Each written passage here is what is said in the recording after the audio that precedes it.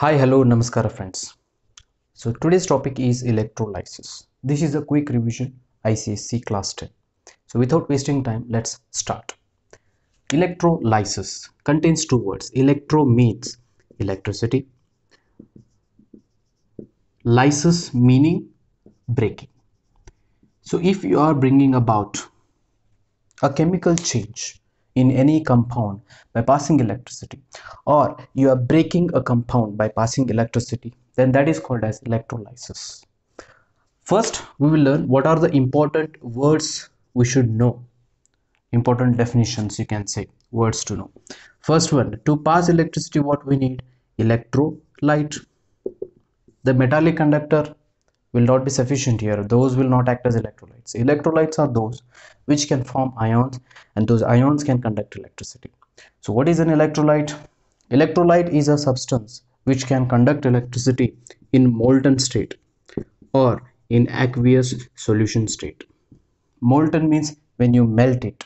Aqueous solution means when you dissolve it in water. So that you call as electrolyte. There are two types. One is strong electrolyte. Another one is weak electrolyte. Strong electrolyte are those which dissociate completely. Dissociate completely when you melt them or when you dissolve them in water. Weak electrolytes are those which dissociate partially, not completely, partially. Means what? I will give you simple example. If you take 100 molecules of any substance, all the 100 molecules will form 100 cations and 100 anions. But in weak electrolyte, what happens? If you take 100 molecules, maybe some 10 cations, okay, 10 anions will form, and 90 molecules will remain as such. Okay. Examples of strong electrolytes are strong acids like hydrochloric acid, sulfuric acid. Okay, strong bases like sodium hydroxide, potassium hydroxide, strong salts, sodium chloride, potassium chloride, etc. Weak electrolytes are acetic acid, remember, and acetic acid, and ammonia solution. These are all weak electrolytes. Okay, there is one more. There are certain substances which do not conduct electricity in molten state or in aqueous state. So such substances we call them as non-electrolytes. Okay, we have strong electrolyte, we have weak electrolyte, we have a non-electrolyte. Many times this question is asked, what are the type of particles present? Type of particles present in strong electrolyte, weak electrolyte, and non-electrolyte. Strong electrolyte completely dissociate, so ions only. Weak electrolyte partially dissociates, so ions plus molecules both will be there. Non-electrolytes, they do not dissociate at all, so they will be only molecules. Very important question. Okay, next what else we need? We need to pass electricity, we need electrodes. So electrodes are metal plates, metal wires, or graphite rods, etc. So we have two electrodes. One will be anode, another one will be cathode. Anode is the one which is connected to positive terminal of the battery. Cathode is the one which is connected to negative terminal of the battery. So therefore this will be positively charged, this will be negatively charged. Clear? How do I remember? Anode, add means plus, obviously another one should be negative. Okay, so here anode, because it is positive, it attracts what type of ions? It attracts negative ions. Negative ions are anions. So similarly, cathode is negatively charged. What type of ion it will attract? Positive ions. Positive ions are cations. Okay, so these are anode and cathode. So what type of reaction happens here? All the electrolysis reactions are redox reactions. Redox reactions means both oxidation as well as reduction happen simultaneously. If you don't remember what is oxidation reduction, I'll just tell you. Addition of oxygen is oxidation, removal of oxygen is reduction, removal of hydrogen is oxidation, addition of hydrogen is reduction. Next, what is important in electrolysis is with respect to electrons. So oxidation is loss of electrons. Reduction is gain, rig of electrons. Remember this mnemonic, oil rig. Oxidation is loss of electron, reduction is gain of electrons. So now what happens here? Oxidation, reduction done. Okay, what happens at anode, what happens at cathode? Many people will have confusion. So for that I have one more mnemonic, CNR POW. You might know the CNR Rao, the scientist. Okay, similarly CNR POW. What is C? Cathode, negative, reduction. Means cathode is negatively charged and reduction takes place. POW, positive, anode oxidation. Anode is positively charged and oxidation takes place at the anode. So if you remember this mnemonic, you will never have any confusion. Okay, next. Electrolytes and all done. Next, what is one diagram you have to remember? This is a schematic diagram for all electrolysis process. Okay, there will be one electrolytic cell. It's also called as voltmeter. So there will be two electrodes, positive and negative, depending upon to what end of the battery they are connected. So positive here, negative here. So this will be anode, this will be cathode, and these are always submerged in the electrolyte. Always submerged in the electrolyte. Okay, when you switch on the current, the electricity will pass, the molecules will break down into ions and they will undergo oxidation, reduction, then the chemical change happens. Okay, so this is a schematic diagram. For all the electrolysis process, you have to refer this. Next, what happens? One more important difference you have to know between ionization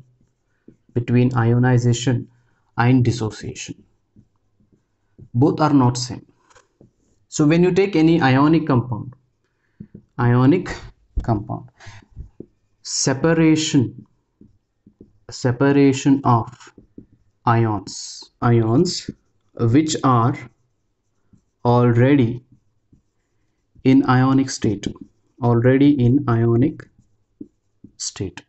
all the ionic compounds NaCl, they are already in ionic state, but these are ions which are not free to move, but the moment you melt them or you put them in water, they will become free, they will separate as a cation and anion. So this process is called as dissociation. Then what is ionization? Ionization is for polar covalent compounds ionize in water, which are not in ionic state initially. So when you take polar covalent compound like HF you take, okay, or ammonia you take, HCl you take, whatever. So because of electronegativity difference, it will have a slight negative charge, this will have a slight positive charge. The moment you, but these are not ions like this. This is just a charge separation, not ions. Okay. So when you put them into water, they will ionize into H plus and F minus. So if there is a polar covalent compound which is forming the ions, then it is ionization. If ionic compound is forming the ions, then it is separation of ions, that you call as dissociation. Okay, done. Next, how this process happens, I will just tell you once so that you can apply it for everything. So there will be a anode and cathode, there will be electrolyte which contains what? Ions. positive ions and negative ions. When you pass electricity, anode is positive, cathode is negative. So cations will move towards the, whatever cations are there, okay, they will move towards the cathode. Anions, whatever are there, they will move towards the anode, and respectively oxidation reduction happens and they will get discharge. Okay, but sometimes what happens, there will be competition between cations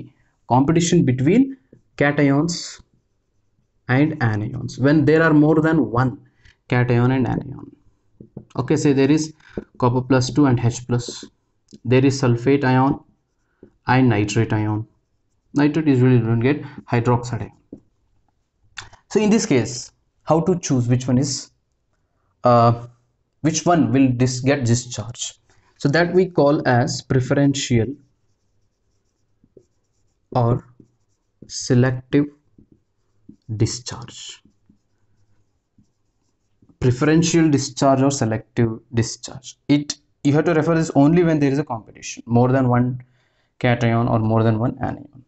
For this, what we need is electrochemical series.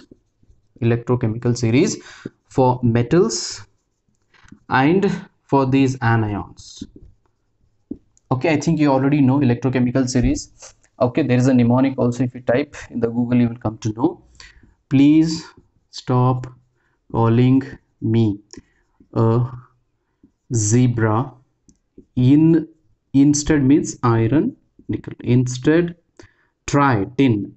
Tin is SN. Learning, PB. Instead, try learning how. Copper and mercury. Save gold and platinum. Okay, this is for metals. And for non-metals, for anions, how do I remember? Suno,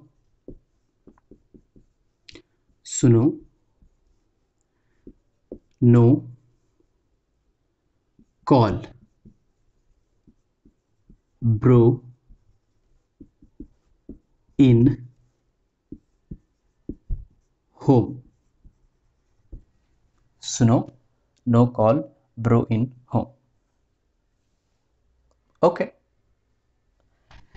now how do you know which one will get discharged first? So as you move down this series, we know reactivity decreases. Same thing happens here. But preferential discharge is whichever is present below, that will get discharged faster. So among these two, copper and proton, hydrogen ion, copper is below.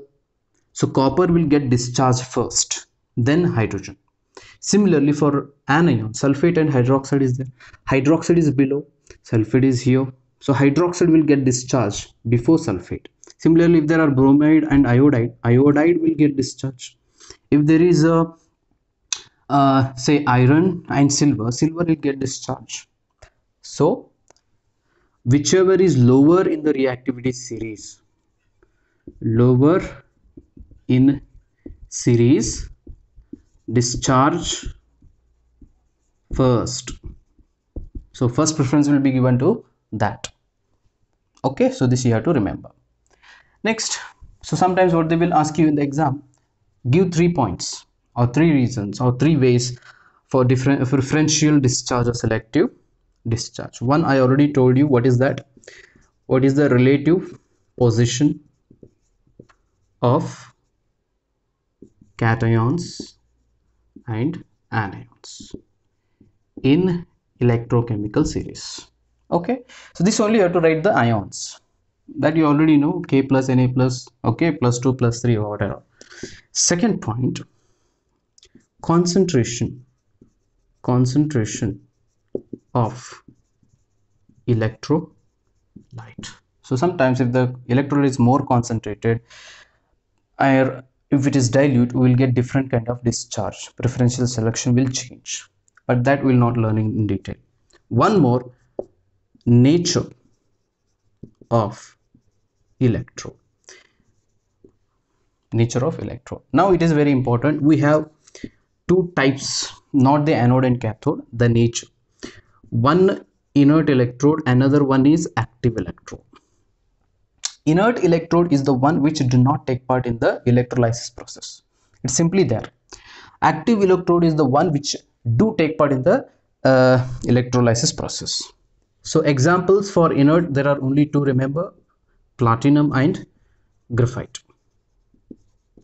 Okay, active electrodes are the metals, copper, nickel, iron, silver, etc.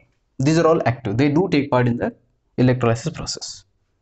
Okay, so these are all things we need the basics. Next we'll take the first electrolysis process. First one, electrolysis of lead bromide. But solid, they do not conduct electricity, either they should be in molten state or aqueous solution. So it will be in molten state. Okay, fine. So electrolysis lead bromide, what is the reaction happening here? Okay, you are separating lead bromide into lead and bromine by passing electricity. Lead bromide is liquid state because molten. Lead will be solid metal, bromine is liquid, reddish brown liquid. Okay, what are the ions present?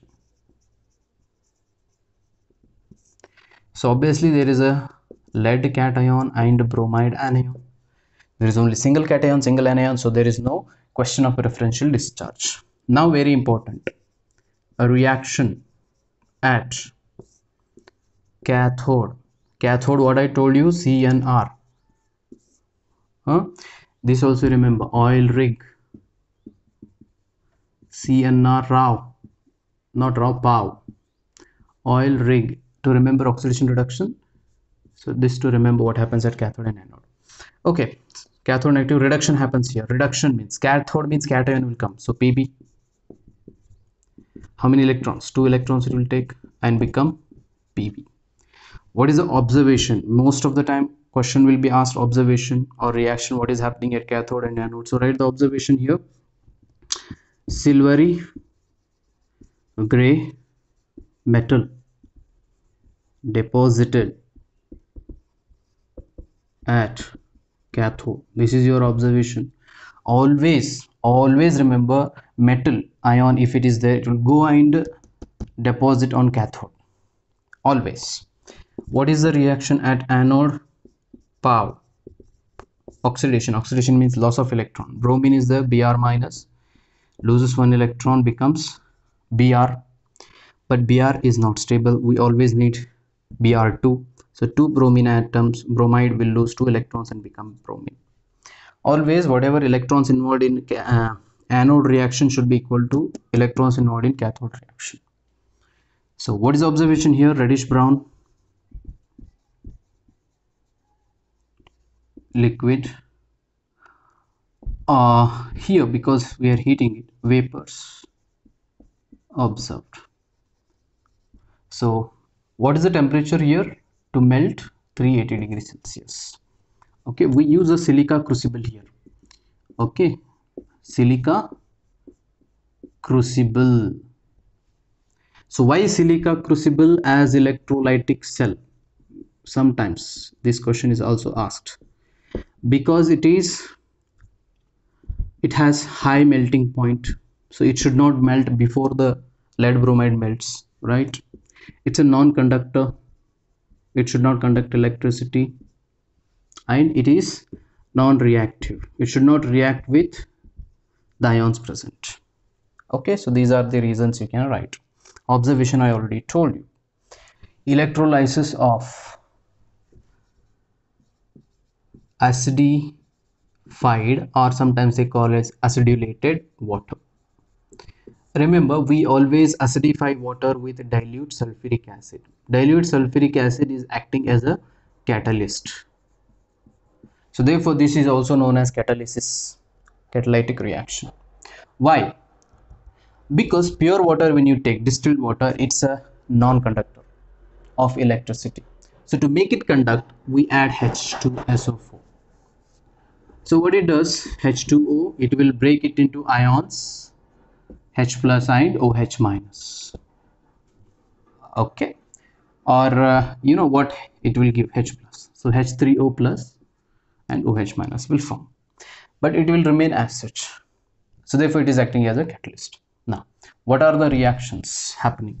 One, water is breaking down into H plus, OH minus, and also we have sulfuric acid. Sulfuric acid will form H plus SO4 minus 2. Here we don't have a normal voltmeter or electrolytic cell. We have a different kind of voltmeter here.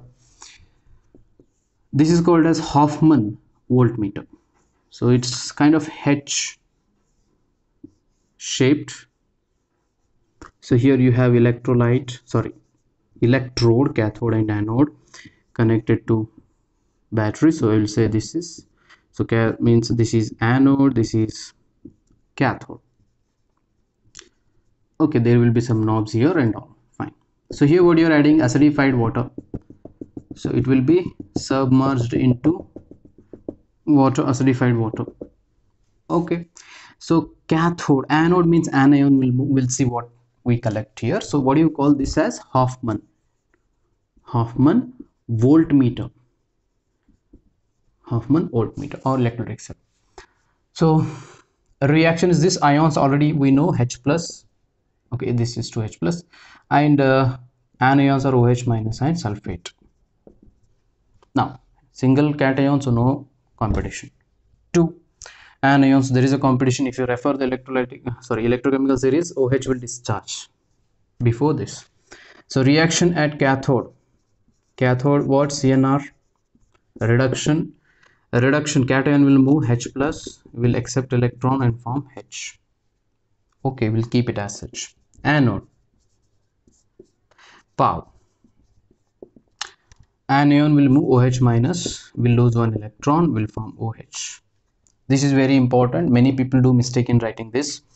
So one OH will combine with another OH and form H2O and 1O. 1O will combine with another O and form O2. So this is what oxygen gas is releasing at the anode. But overall, when you write this, 4 OH minus lose 4 electrons and form 2 H2O and O2. Water will remain in the electrolytic cell. Oxygen will be released in the form of gas. Okay, so how many electrons involved? 4. So here also we need 4. So 4H plus will take 4 electrons and form 2H2. But if you see here, this is 2, this is 1. So therefore, in electrolysis of acidified water, the ratio between volume, I'm talking about volume, not the mass, hydrogen and oxygen, if you take, it is 2:1 because of this reason. Okay, so it means what? 1 liter oxygen is released here, 2 liters of hydrogen will release at the cathode. So always anode, what is releasing? Oxygen. So it here, its double should be your hydrogen. So H2O2. Okay, even if you remember this much, that is fine. Okay, so there is nothing else in this. Let's take the next one. Electrolysis of, very important, aqueous copper sulfate using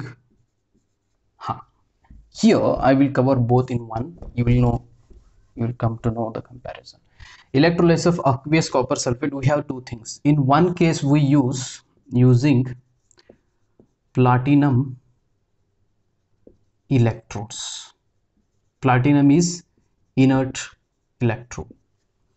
In another case using active means here we use copper only, copper electrodes. Okay, so this is active.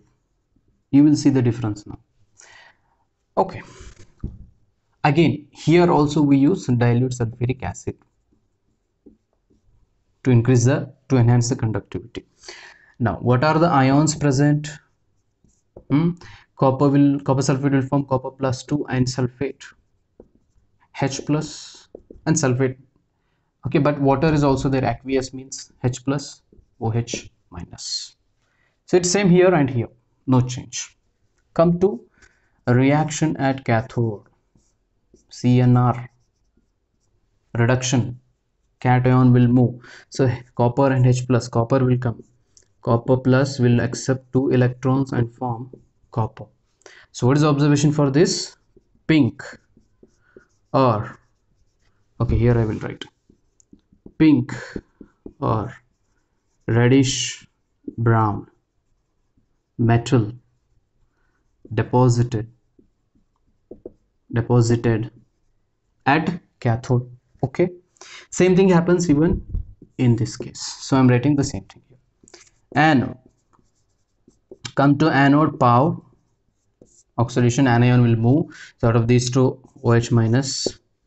Okay, so again same, 4 OH minus 4 electrons will give you 2 H2O and O2. So oxygen gas will release at the anode.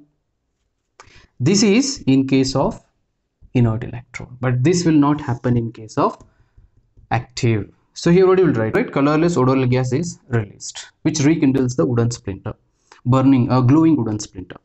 Copper, when you use active, this will change. What happens here when you take active electrodes? That will compete with the anions. Because it is a metal, it readily loses electrons than the anions. Okay, so there is a competition between copper, sulphate, hydroxide. Whenever there is active electrode, don't worry about electrochemical series. Directly that metal itself lose electrons, because metal readily lose electrons. So therefore the reaction at the anode changes. You will get copper loses 2 electrons and form copper plus 2. Okay, very important. Copper plus 2 ions are formed. Then what you will write the observation? One more observation we can write here for both.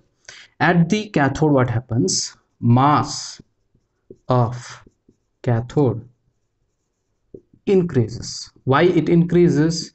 Because the metal is coming and depositing. Okay, so here what you can write, not here, for active, mass of anode decreases. Mass of anode decreases because copper is dissolving or converted into copper plus 2 ion. Okay, there is one more observation. Color of electrolyte. Most of the time this is also asked. So when you take inert electrode, platinum electrode, initial copper sulphate is blue.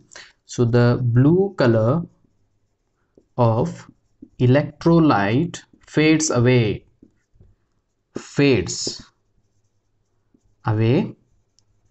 and becomes colorless. Slowly it will fades away and finally become colorless. Here what happens?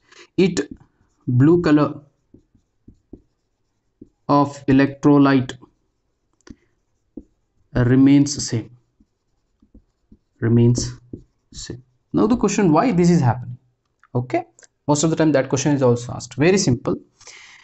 Here at the cathode, copper ion is converted into copper. So whatever copper ions are there in the electrolyte, they are consumed. The blue color of the electrolyte is because of copper plus 2 ions. So if all the copper plus 2 ions are converted into copper, obviously there will be no copper ions and the color will change. It will become colorless. But here what is happening? At the cathode, copper ions are consumed, but the anode at the same time, the copper plus 2 ions are formed back. So one copper plus 2 ion is gone to the cathode. At the meantime, another copper plus 2 ion is given by the anode. So therefore copper ion concentration remains same in the electrolyte, and therefore blue color will not change. It remains same. Okay, that will be the reason. Okay, so this is electrolysis of aqueous copper sulfate solution. Now we have to go for the application part. Application of electrolysis is one in application electroplating. Okay, electroplating. Say you have a steel spoon. Okay, steel, whatever spoon, steel article, you want it look like golden one. So what we do electroplating. We just coat this steel spoon with gold. Okay, but actually it is not gold, it's just coated with gold. So for that purpose we use electroplating, for decoration purpose and to prevent the rusting. So those are the two reasons. So in this we have for your electroplating of silver and electroplating of nickel. What is the electrolyte we use in silver case? Very important, NaAgCN2. This is called sodium argento cyanide. Sodium argento cyanide. What are the ions? Na plus, Ag plus, Cn minus. Obviously it is a solution. Okay, solution means H plus, OH minus.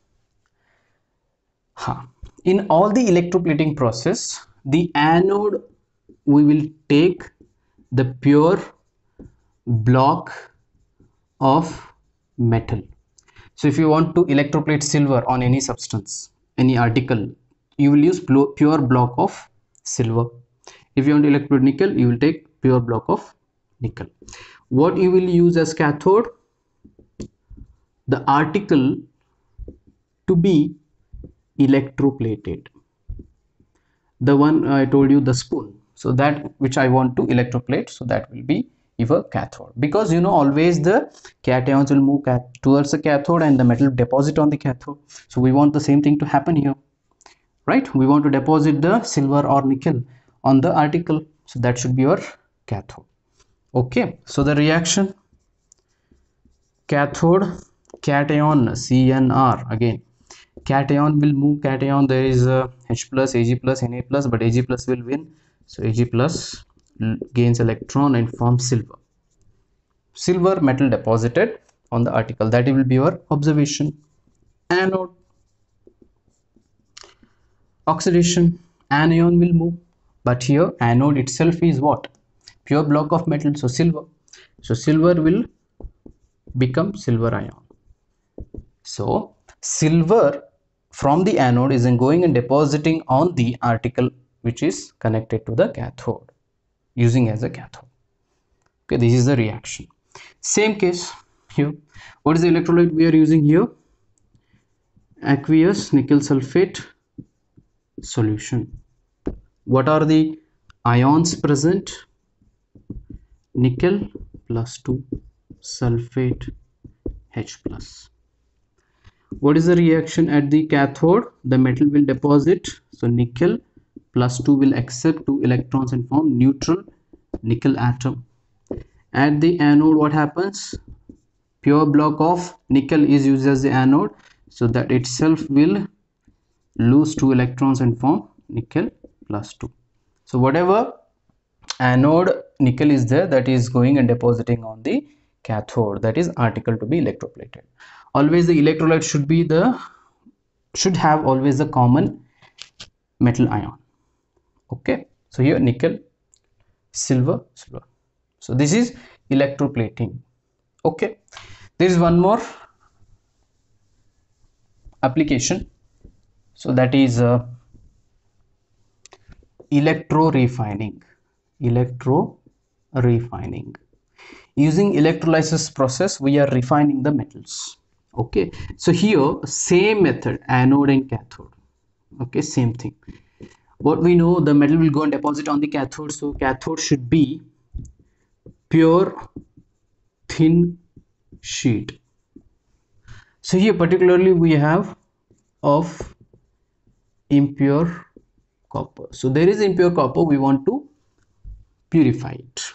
Okay, so pure thin sheet of copper metal should be your cathode.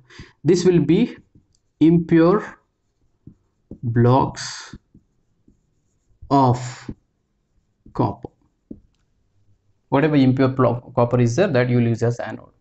So what happens here? We can use plenty number of cathodes and anodes. I will just show here thin. See here. So this should be your cathode. Cathode means negative. This should be your anode connected. So this is what? Impure copper. This thin sheet will be pure copper. What is the electrolyte we are using? Electrolyte we are using aqueous copper sulphate solution. So it should contain the copper ions only. Okay. Now you will observe something here. Some impurities, we call it as anode mud deposited near the anode. Okay. Now electrolyte, what I told you, aqueous copper sulphate solution. Cathode and anode already told you. What are the ions present? Same, copper plus 2, sulphate, H plus, OH minus. Aqueous solution means always H plus OH minus will be there. A reaction at the cathode, cation copper plus 2 will come and deposit on the thin sheet of pure copper. Okay. Then at the anode, what happens? Copper will dissociate, copper will form ion, copper plus 2 ion. So anode also contains impurities. So whatever impurities, like some impurities, gold, silver, so they will not deposit on here because of low concentration. So it will deposit as the impurity here at the bottom. We call it as anode mud. So that will again taken and purified later. Okay, so this is how we do electrorefining of impure copper. So this is a quick revision of electrolysis process. I hope you liked it. So please like, share and subscribe. Take care. We'll meet in the next class. Bye bye.